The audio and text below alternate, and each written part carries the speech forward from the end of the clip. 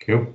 So I tell you what, so good morning everyone. Really pleased to be joined by Stuart MacMillan at South Ayrshire, who's the project implementation coordinator.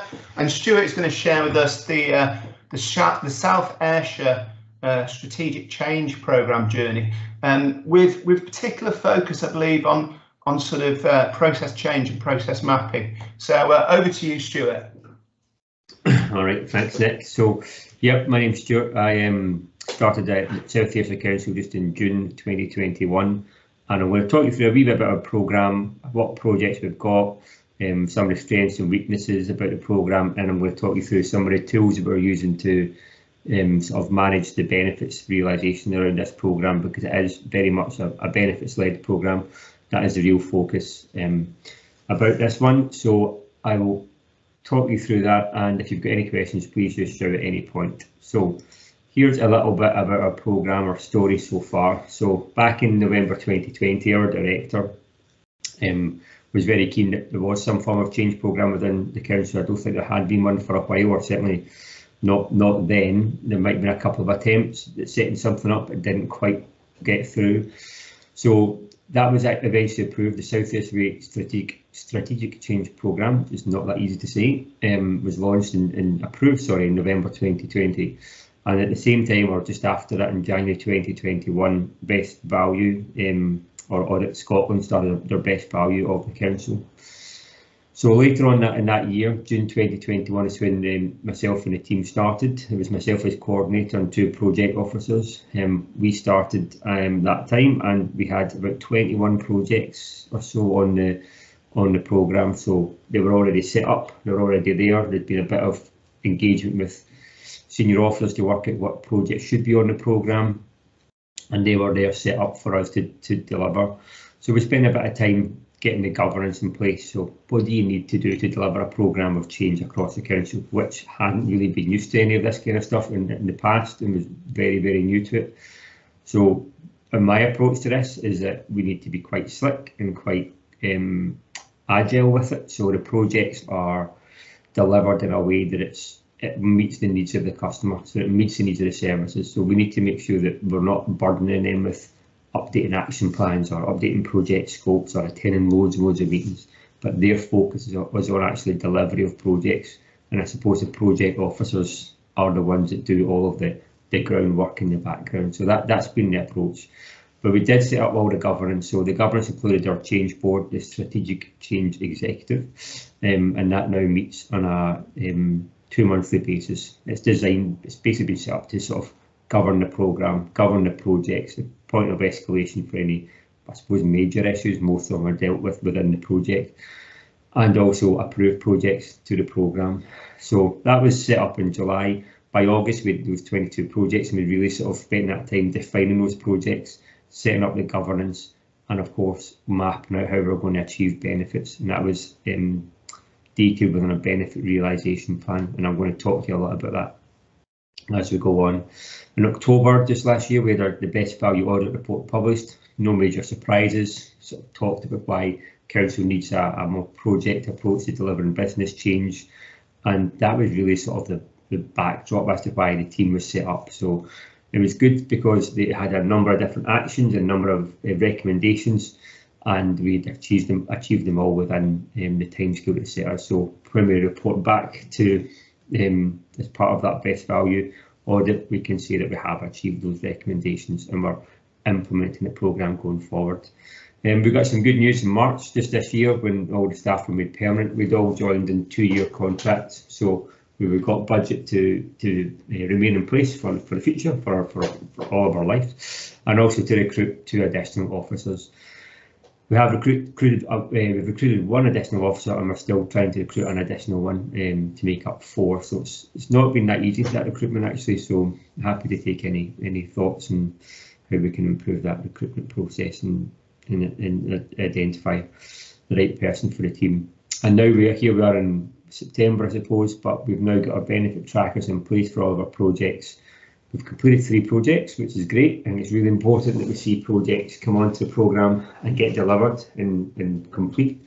We can't be sitting with the same projects on the programme in 2 years' time or so. So that's the real focus, and we're now up to some 33 projects. And I'm going to quickly show you what those projects are, and I'll just summarise a couple of them. So we have 6 themes that the projects are sort of aligned to: delivering our priorities, services that are sustainable, maximising the council's assets, customers at the heart, digitally confident, and our workforce for the future. So all of the projects on the programme have to align to one or more of those themes. And what I've done is just put this slide up based on which service or where the projects are, and you can see there's a very large skew towards our Place Directorate. That's like neighbourhood services, asset management, housing, etc. So predominantly all the projects are in there. I think it is maybe just over half, but the focus for us has to be on going to the people services, community care, and developing more projects there. And we're seeing more and more of those projects coming forward, actually. And we're certainly seeing more projects that are of a corporate nature.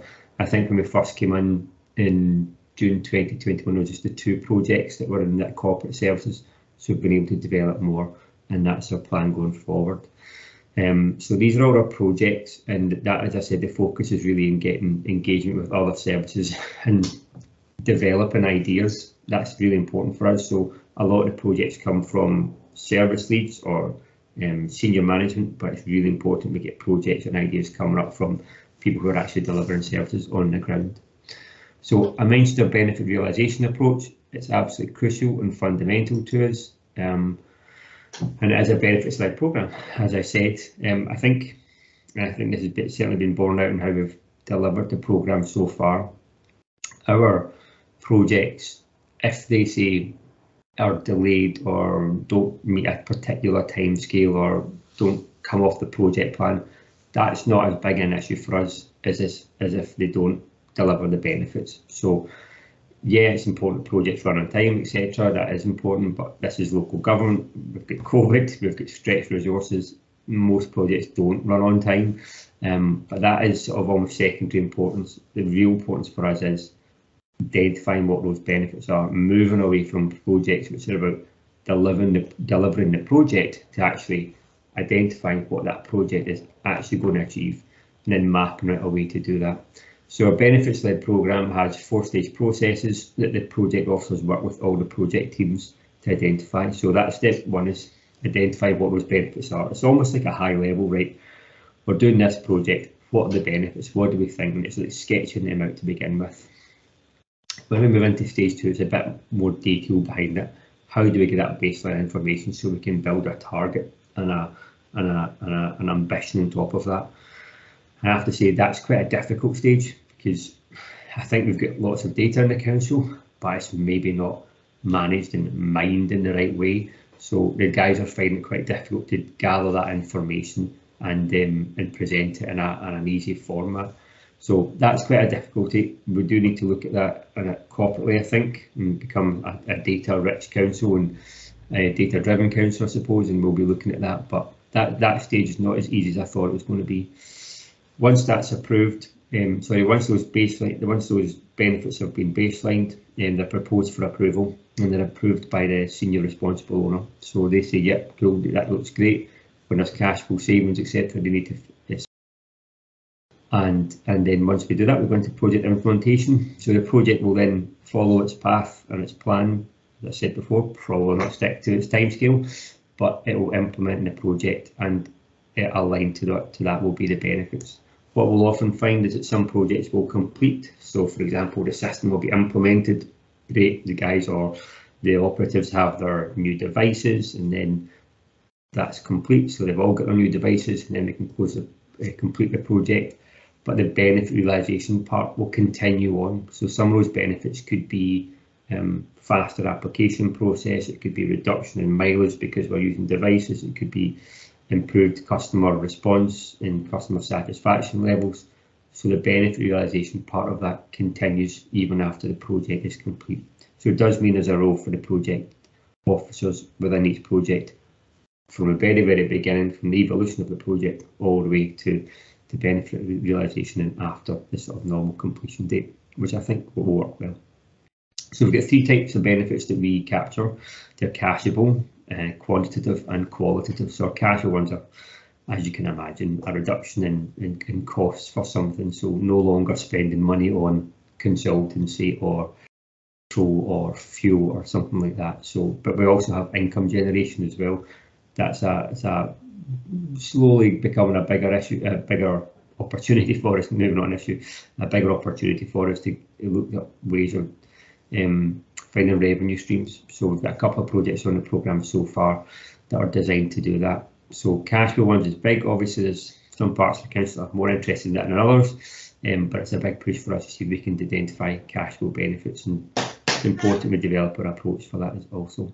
Then we've got quantitative, which is basically anything with a number, which doesn't have a pound sign in front of it. So what are we seeing? We're seeing the number of bins emptied, reduction in customer complaints, that kind of thing.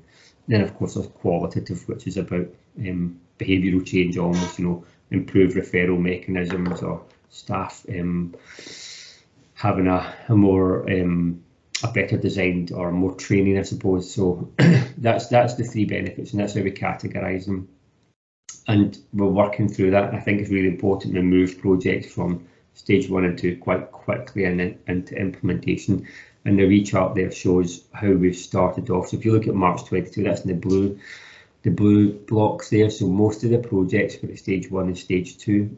And what the focus has been is trying to shift it, almost invert that graph, where we get more at stage 3 and stage 4. And we've been trying to do that, and you can see that all the August returns shown in red there. Obviously, when projects are approved, and we had another 10 projects have been approved in the last couple of months, so they will naturally start at stage 1. But we are showing good progress in moving forward into stages 3 and 4, which is where we need to be, because we need to move these projects forward. So that's the programme, that's how we're set up. We're a year and a bit in, and just give me 1 second.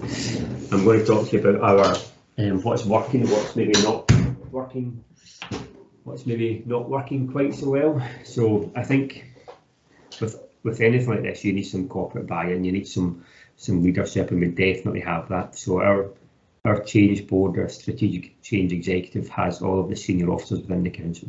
So that is the decision makers. So they sit there and they can see what we're doing, they can see the projects, and they're engaged from it, and that is really, really helpful.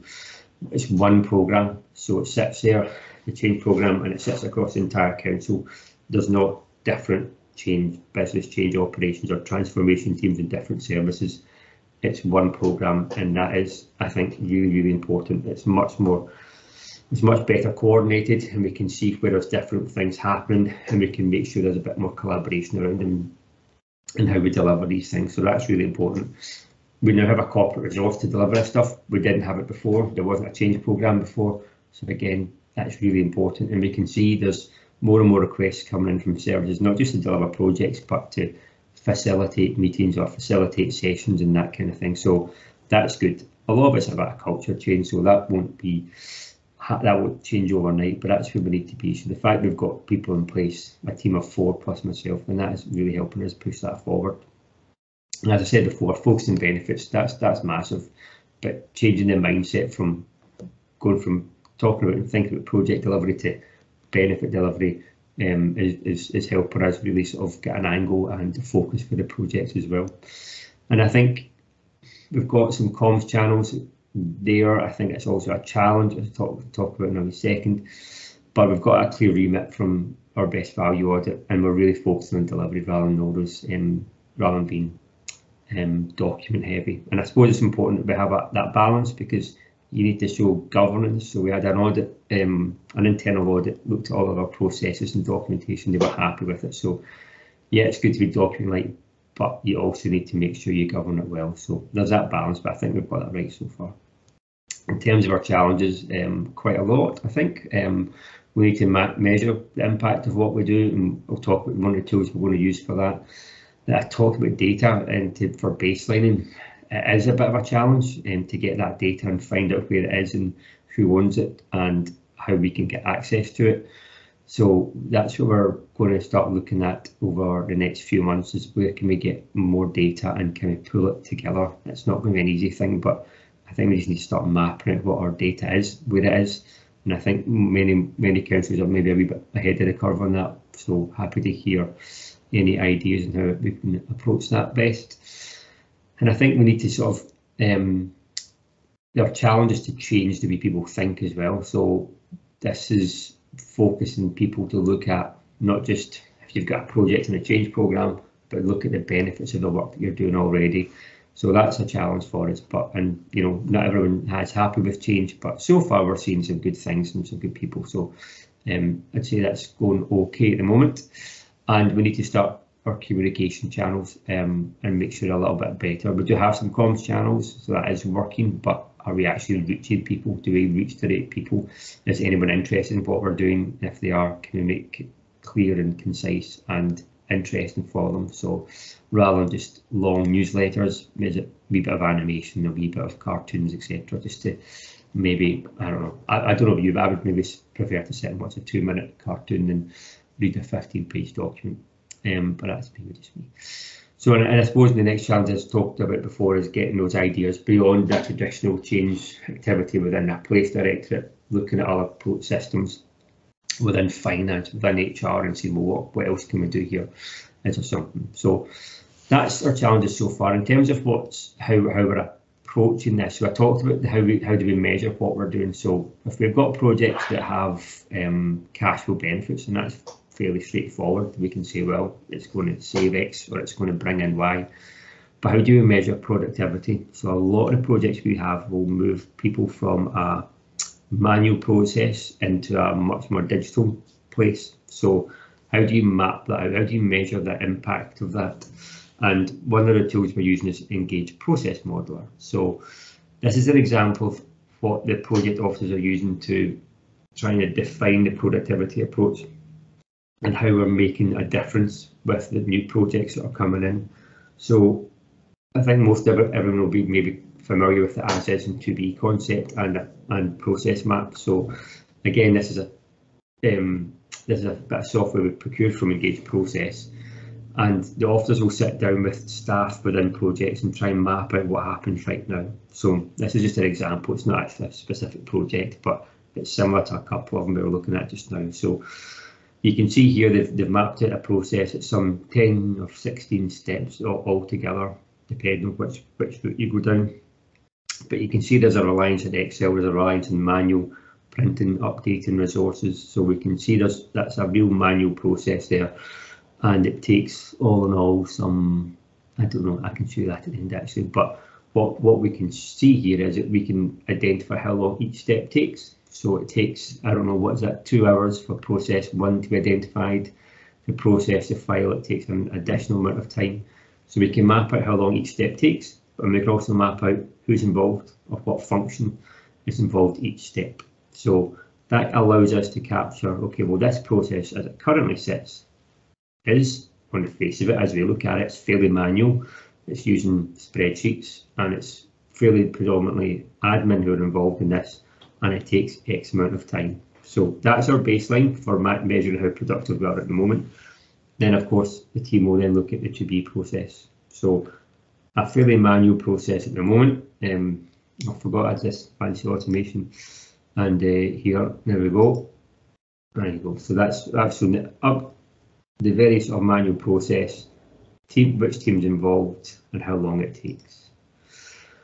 So here's a to-be process. You can see what's basically happened here is we've taken a manual process and we've swapped it, put in a computer system of some kind, or some software, etc. So here's what's happened. We can see that the manual steps are changed significantly and replaced by some software represented by a computer and a server here. So again, what we capture is the information around, the manual process, those 3, 5, 6, 7, 11, 14, 15, those steps there are sort of being replaced by an automating part.